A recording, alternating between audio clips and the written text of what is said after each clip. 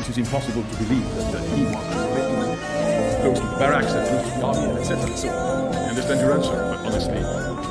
Well, I certainly would like to react to this. I mean, after all, slippages or poor performance by the intelligence are possible. If you reflect back to 9/11, how is it that 18 people were being trained for months and CIA was asleep, the most powerful organization?